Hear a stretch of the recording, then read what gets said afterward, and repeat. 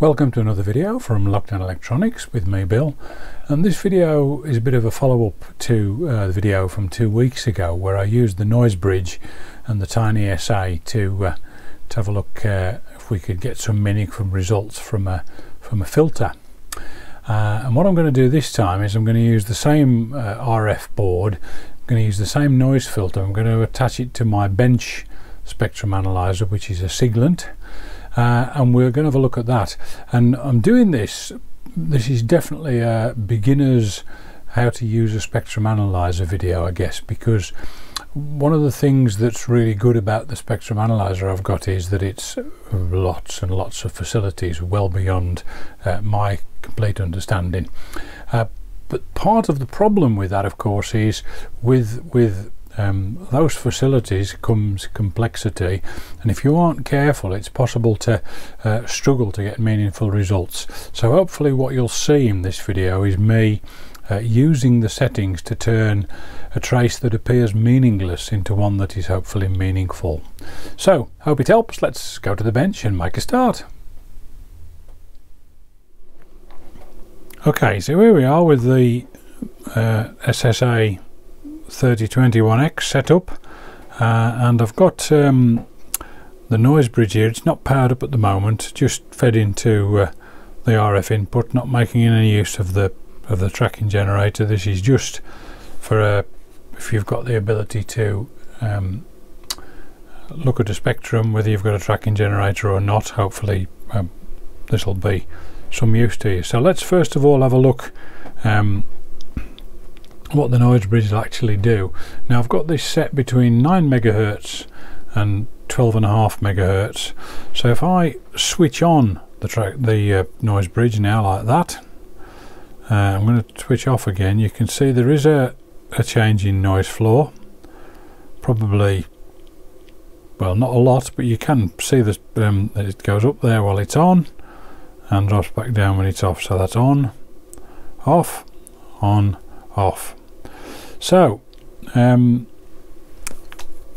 let's now see if we can make use of that, again using the RF demo board. So I'm going to get set up now with the band pass filter here, a 10.7 megahertz one, which is suitable for this frequency range, and let's see what we've got. Okay, so now I've got the RF demo kit board in circuit here, so I'm using the bandpass filter there, 10.7 megs it says on there. Got the one side of the filter to the input, the other side to the noise bridge. So let's other than that, the settings are unchanged from just now when we connected the noise bridge directly. So let's switch the noise bridge on. So that's on, that's off, on, off. So there appears to be no appreciable change whatsoever. Now I think if you're new to this, there's already an awful lot of buttons on here, and if you're a spectrum analyzer expert you'll be all over the keypad now doing clever stuff, but if you're not, you've got to start somewhere. So what's going on? Well, clearly the difference between on and off is not apparent on here for some reason when it was before. So clearly there's loss, or there seems to be loss in the filter, not just the, and if you think about it, it's a band pass filter, so yeah, there should be some loss. That's the whole point of it. So what we need to do is to carefully increase the sensitivity of the spectrum analyzer. Now if we go to the amplitude button here, we've got 20 dB of attenuation in there. So let's just carefully remove some of that. I say carefully because we don't want to overload the input of our spectrum analyzer. That's not good at all. So let's just wind back the attenuation a bit. That's 10 dB. Still can't see much. And that's 0 dB. Now I don't know about you, but I can see something there now. So that's clearly it is showing a difference. Let's just switch on. Yep, there we go. So when we switch on the noise generator, we are getting something now. So clearly the attenuation needed to be changed a little bit. You do obviously have to be careful with that. So let's now try adjusting the scale per division. We're at 10 dB. Let's try to reduce that. So that's 9. You can see it's vanishing off the scale. I'm going to go down to 5 and it's vanished off the scale. So if we then choose reference level and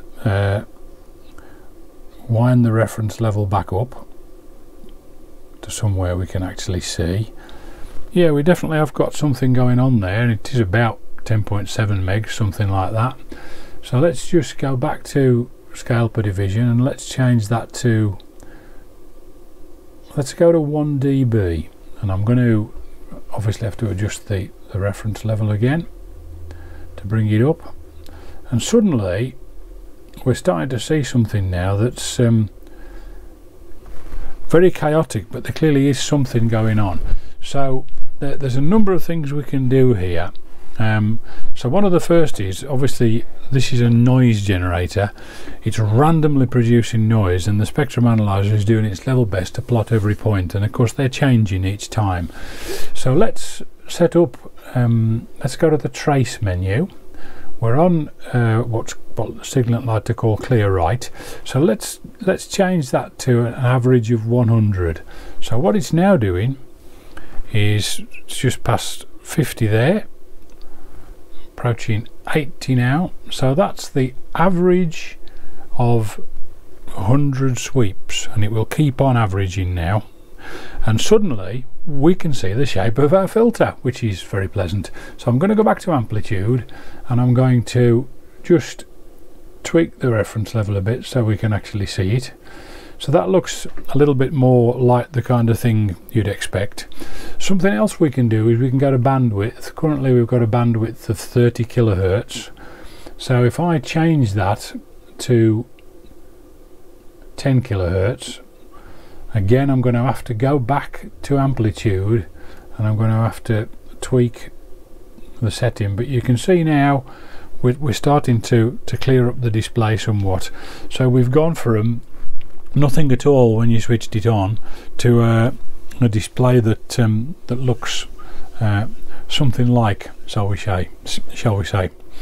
So something else, if we wanted to really examine the shape of the filter now, we could go back now to frequency and we could choose a start frequency of, let's choose 10 megahertz, and let's get a stop frequency of 11.5 megahertz, and it's doing its averaging now just past 70 averages there, and we can very easily see here there's about 10.7 megs. So the band pass filter is indeed doing its job, and we've managed to turn what appeared to be nothing on the display into something that's actually making some sense. And I think the comment I made in the previous video about the TinySA is even more applicable here. This is so versatile, and a lot of the things that this machine does I don't understand. Well, let's not pretend, I'm not an expert, but it took me a while to realise that you actually have to work quite hard at getting meaningful results from these machines. It doesn't just pop out. So I think that's quite important. Now this machine does have the ability to auto-tune. I've rebooted the machine so it is exactly as it comes when switched on, so it starts with the full sweep to 2.1 gigahertz. I've got nothing is changed with the setup noise bridge filter still in line, so I'm just going to press auto-tune and see what the spectrum analyzer makes of that. So it's working away, and there's your answer.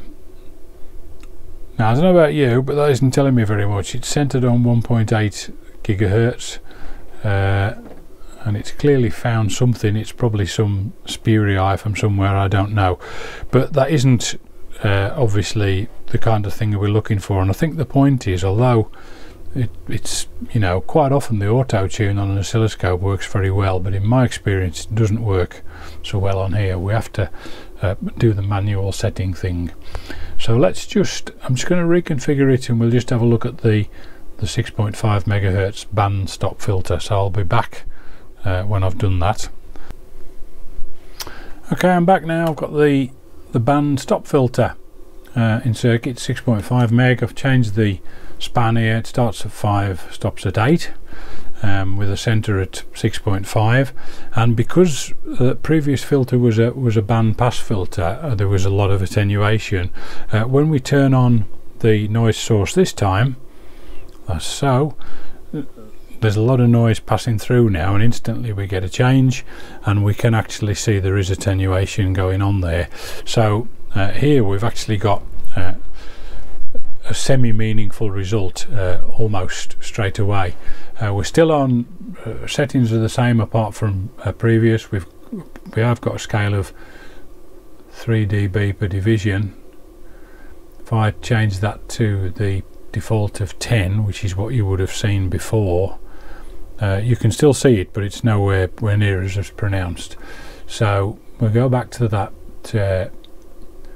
3D per division, move the line up so you can see it. Whoops, apologies, got a bit carried away there with the control. So if we change bandwidth to 10 kilohertz, again that's showing it up a little bit better. Obviously as you increase the bandwidth, you get a increase in resolution, but the sweep time does slow down because you are asking the spectrum analyzer to do a great deal more work. So there's the joggly line. Let's go back to trace and let's ask it for average of 100. And I mean, it doesn't need to be 100. We could, for instance, there have an average of say 20. So that's an average of 20. Even an average of 20 shows up the filter characteristics very nicely. It doesn't like the amount of energy I'm giving it really, so I'm just going to up the attenuator a little bit just to stop the beeping. It doesn't affect the trace too much. So hopefully you can see there are some occasions where yeah, okay, we can get to see it, but there are other occasions where you may not.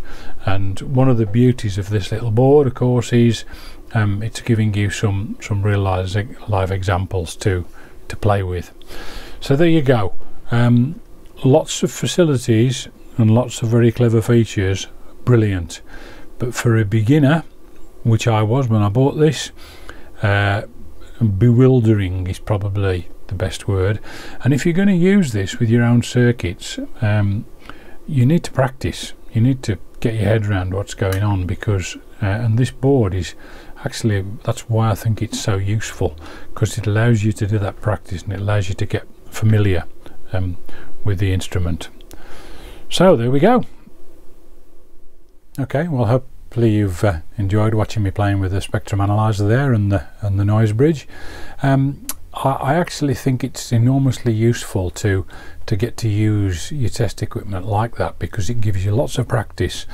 And when you have got a real live circuit whose characteristics you don't know, in other words, you haven't got a nice little drawn out graph that you'd hopefully expect to see, when you're trying to discover something, it's handy to know your way around some of those settings. So I'd encourage you to practice and do that. And as I say, I bought this board. It wasn't in any way sponsored or given to me. I bought it because I wanted to use it for that kind of thing. It's meant for the Nano VNA, but works just fine on the TinySA and the normal spectrum analyzer as well.